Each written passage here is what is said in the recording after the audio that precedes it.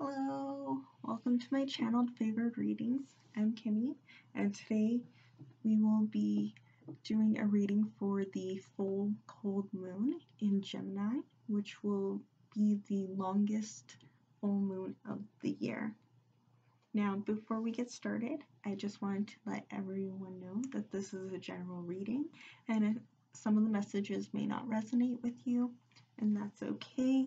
You can just pick on a different reading that will resonate with you, or maybe it's just not your time to hear that message.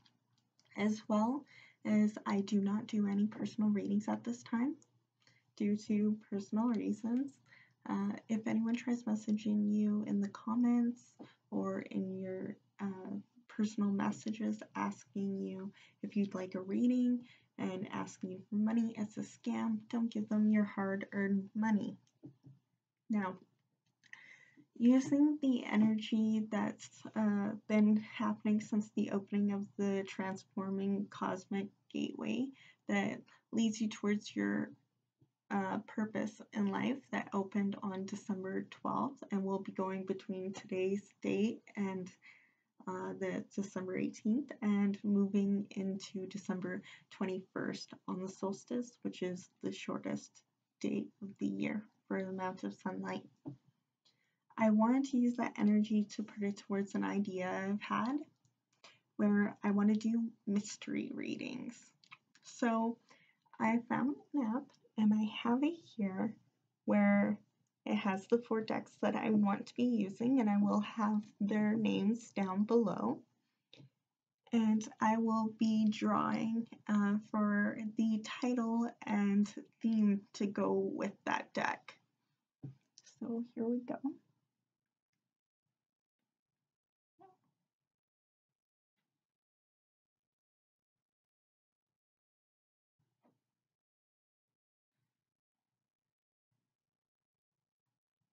So it was the Waite Tarot deck.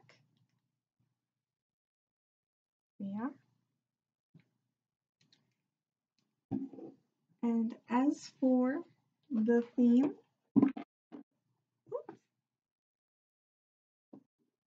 sorry if that was loud on your ears.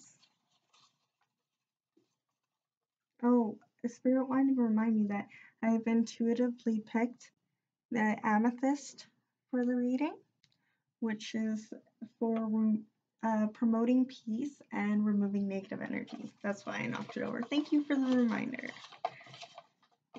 As for the theme title, we have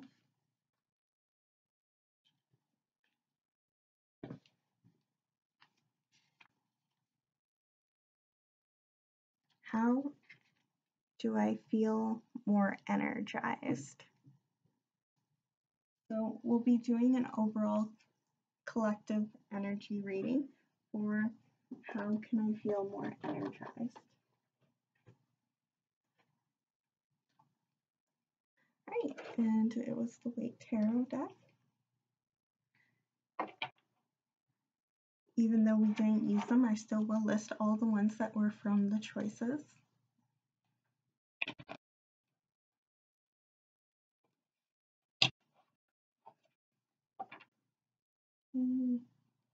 Moon for illusion.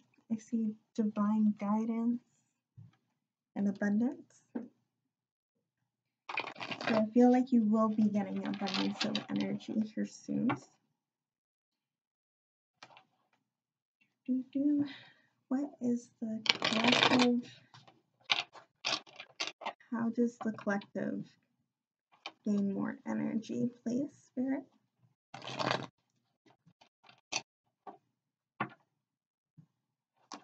Also, don't forget to put out your rituals and stuff like that. If you want to make moon water, it'd be really great. If you see this in the next 3 days, 3 days before and 3 days after, you can charge your crystals as well as make moon water for rituals or cleansing yourself during this time as well.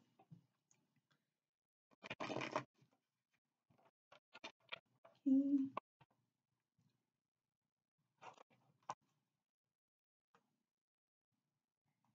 Which moment coming in first? stability. Some of you feel like you may have too much choices, which could be draining your energy.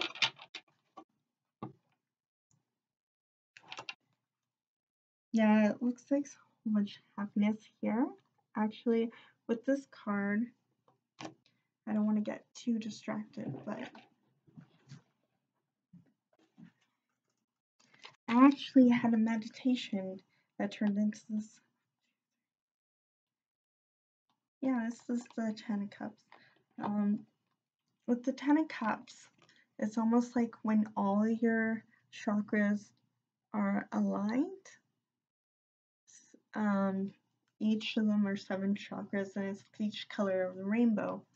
And when you are aligned, it like pours outwards, right? And you can be your own cup.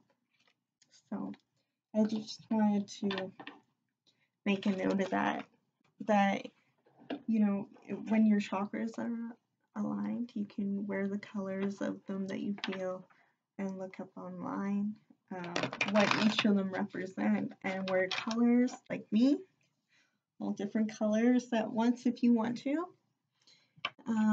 or eat foods. Foods is really good. Fruits and vegetables and stuff like that that align with them. So the overall collective on how to create more energy.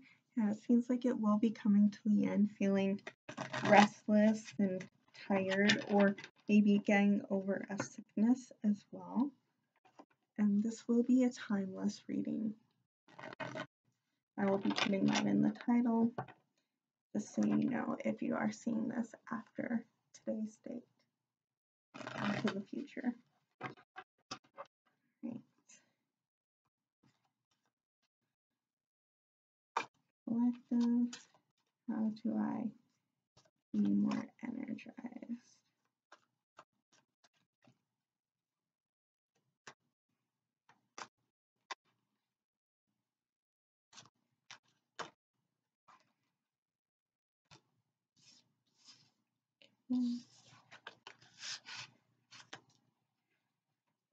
The High Priestess and the Hermit came out, so it's like follow your intuition and staying in more and then allowing yourself to have rest as well as wish fulfillment.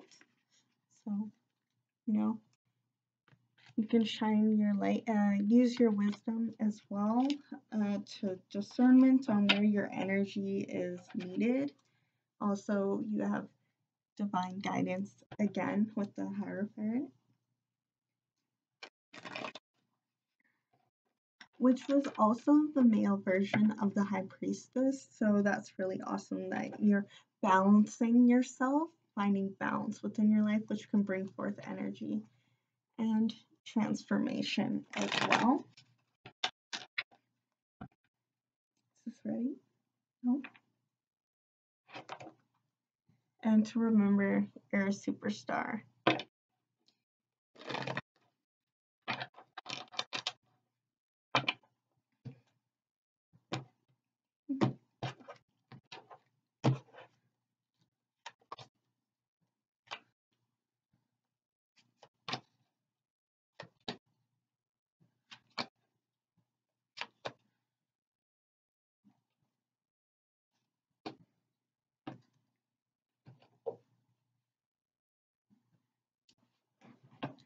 It feels like a lot of the collective is going to be walking away with this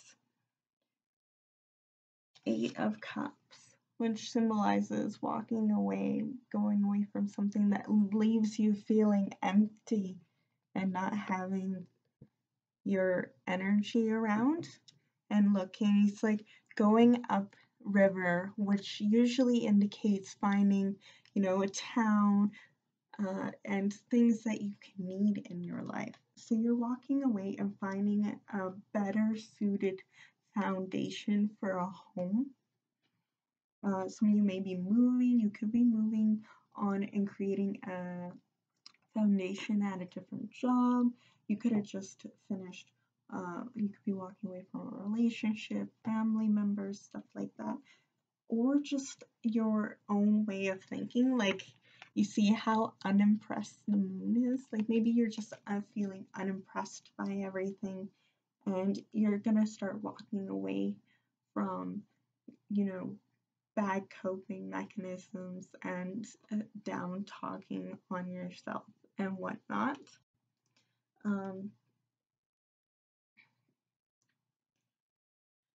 But yeah, it feels like, you know, in order to feel more energized, you need something that's not, you know, emptying your cup. If you're filling your own cup, it's taking care of yourself, finding where you thrive, and then finding a place where you can fill that cup back up. People who pour back into you. And if it's not, then it's not an equal relationship. You want give and take, whether that's in a relationship, your job, a business partner, or even the give and take between what you give to other people and what you give to yourself.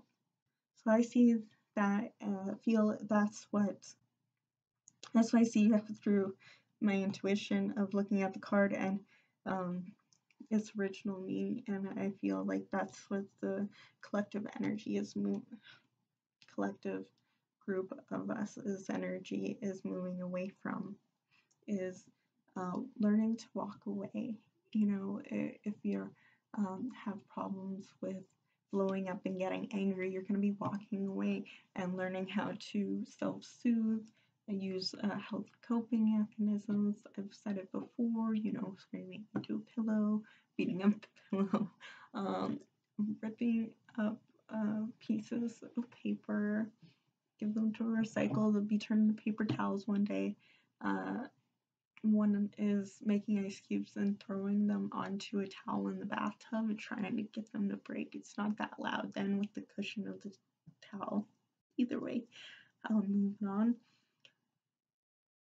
And once we're moving on from that, we'll be having the King of Cups, which it brings up abundance. You know, he's never gonna run out of energy with having all of that flow of abundance. He's made his, it doesn't have to be gender specific, it can be any gender.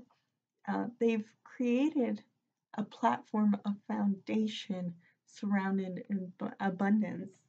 And with the other, I'm not sure if it's Taurus or symbol, you know, and the boat's coming in of supplies, you know, you gotta wait for your supplies to come in. So don't be handing out, you know, your energy to others when you don't have it. If you allow yourself to wait until you're rested or until you've dealt with your own things, then you'll be easy, you know, more well equipped to handle someone else's, as you won't be distracted by your own situation, as well as you deserve to take care of your own before you take care of others. The energy, and that's what's representing now, is the fact that you want to achieve this. So that's good, is that we're moving away from that. This is present, and what's working in the background is your indecisiveness.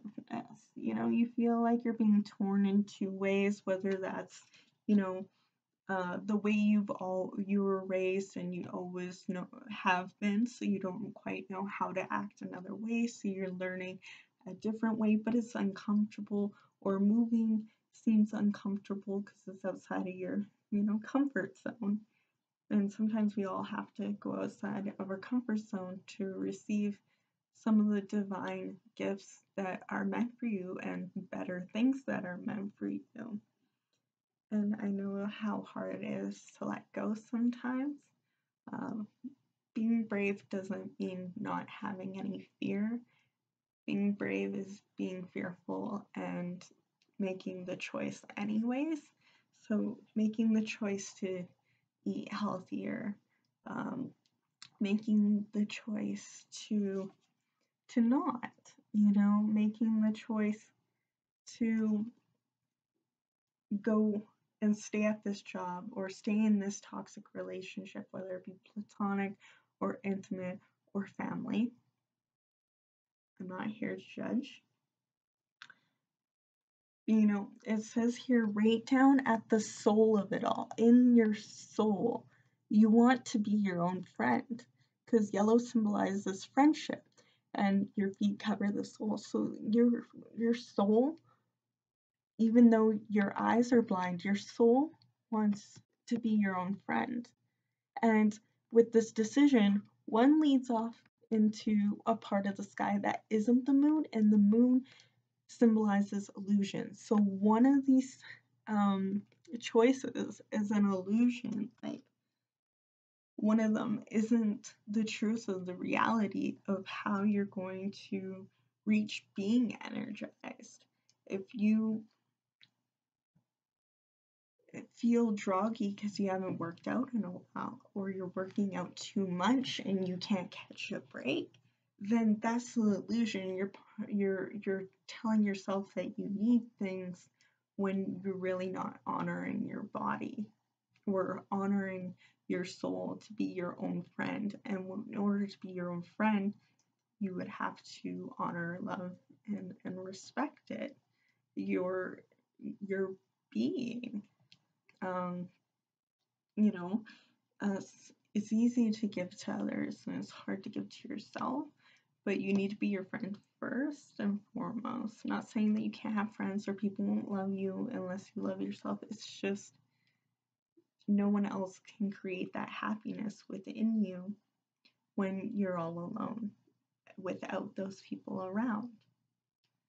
And you don't have to be without anyone around you to feel lonely. And sometimes all it takes is a little kindness to yourself to not feel that anymore.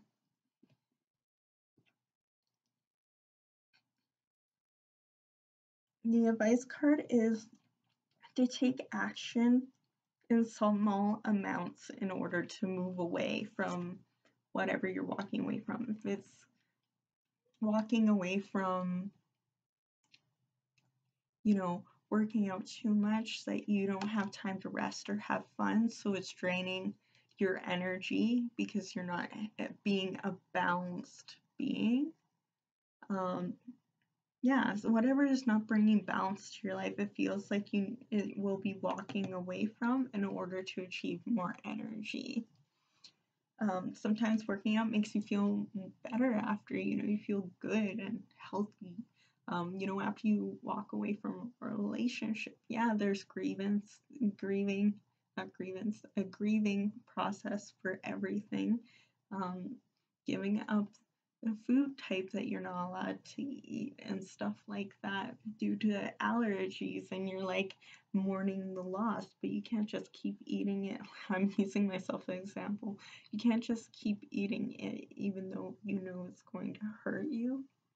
And same with the relationship, you can't just keep staying there even though it will hurt you. But with the Ace of Wands,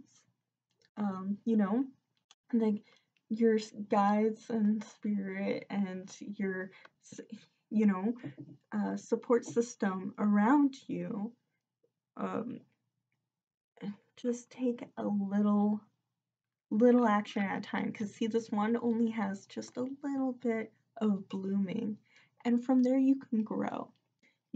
If you want to write a book, write a first sentence, write anything funny, try and write a joke, stuff like that. Moving away from procrastinating, putting things off. When you putting down social media, stuff like that. Whatever it is that you're not giving time to yourself for will help make you more energized. You'll feel great after you go for that walk that you always want to do, but you don't, right? So just take small action towards it, and you can see in the background, you know, take that walking stick and take it to your castle. You know, it seems like a very long and, you know, process, and you may seem daunted or impatient by not having that, you know, a dream come true, fantasy, not a fantasy, but, you know, dream come true and castle there for you know, of accomplishment, the castle of accomplishment. And it's like, here, take this walking stick and it will help you. You can lean on it, you can use it to defend yourself, but just get going. And for the last card for this, you know, and that's the advice, is just get going. And then the next card is the Eight of Pentacles, which means, you know, progress and achievement one step at a time. And I can see like how, you know, there's one behind him that's like done, and he does have that castle, town in the distance. He got closer and he's still working. So even though you make your way all the way there with your walking stick, and now that walking stick has turned into a tree so that he can hang his accomplishments on it, and you'll feel so great about it, the fact that you did it. And you know, at the beginning it doesn't feel so great, like when you break up or leave a toxic situation, um, or leaving, you know, toxic parts of you behind. It doesn't have to be toxic. It just has to be, it could be outdated. You've grown, you're allowed to change. You don't have to have something be bad about you to just not like it anymore either. And that may be something you need to hear as well. I certainly need a good reminder to know, hey, I just don't like it. It doesn't make you bad. It doesn't make it bad. It just makes it not for you. And for the underlining energy, we have the Eight of Wands, which is wish fulfillment coming in. So seems like we will have a lot of energy. If some of the reason why your energy was being taken away was from worrying and stuff like that, then, you know, I see like a lot of wish fulfillment coming in for you, as long as you take that first small action and keep taking action over time. Because, you know, we can always become, you know, more fruitful, and we can always become more knowledgeable. We can always grow more, as long as it's in the environment you're meant to be in. And you're not always supposed to be in the environment you're currently in. So, the confirmation card on if you choose to stay in the decision of illusion and not the reality of the situation, with, or, you know, you're thinking with illusion like anxieties and stuff like that. The conclusion card is the Nine of Swords, which means, like, you know, not sleeping well, being tormented over an idea or a situation. And it's, you know, it's just not happy about it. But see, you're still covered, and there's flowers here, and you're still covered in that abundance once you know, make the decision to walk towards the action of which will make you more happy. Then I see you being fruitful and abundant in energy, because I feel like there may be a matter of the situation draining your energy, and you just don't feel like you're yourself anymore, and it's weighing down on you, and that could take a lot of energy. Or maybe people surrounding you who are energy vampires and zapping you. And, you know, once you drop the dead weight, and I'm saying it because they're energy vampires, dead weight, once you drop them, it doesn't make them bad, you know, bad people. It just means you're a higher vibration and different part of your journey than them. But supposed to be a joke about vampires. Once you drop the dead weight, then I see a lot of your energy coming back for you. If it's like depression and stuff like that, please take the steps towards healthy coping mechanisms. You can Google a lot. I do a lot of that myself. I will also be posting down below the link for a playlist from my therapist in case anyone would like to go through them and watch them. They're usually short videos, so it won't take too long. But yeah, I see in the corner there that there's two people that look kind of like each other. It feels like some of you, the collective, may be fighting something within themselves. It could be a dark night of the soul. It could be fighting, working on your shadow self as well, or just fighting, because sword has to do a lot with the mind, so I feel like a lot of it has to do with fighting your own consciousness, whether it be a diet, worries, or the relationship. What should I do? What should I do?